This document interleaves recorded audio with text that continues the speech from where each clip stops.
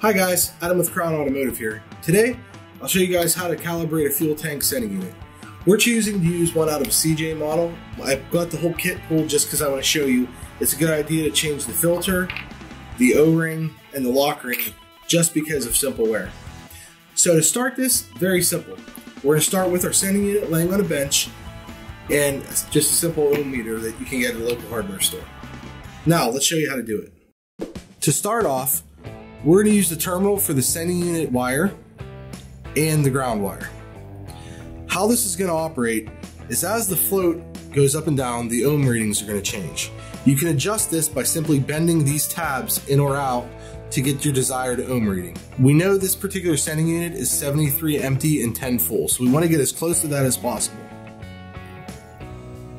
Keeping an eye on the ohm meter, we can see that we're getting close to 73.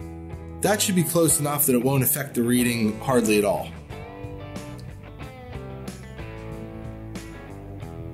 Moving up to full, we know we need to be somewhere around 10 ohms. You can see we're at 10.6, so this one's perfect right out of the box. Now you can go ahead and install it in your tank. To simulate how to adjust this, we went ahead and bended our tabs in so we can show you what it would look like in the instance that it is way out of adjustment. You can see here we're at empty, which is 45. Swinging it up to full,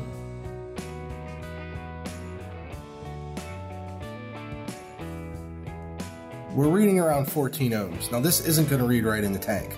So to adjust these, we're simply going to just go down and slightly bend the tabs a little at a time. Now this may take a few times to get it right.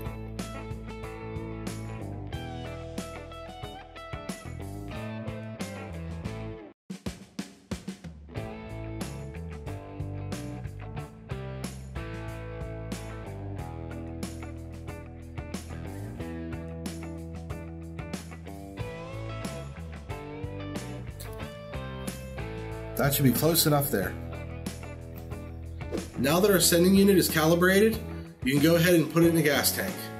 For all our other sending unit options for Dodge, Chrysler, Jeep, and Fiat, be sure to check out crownautomotive.net.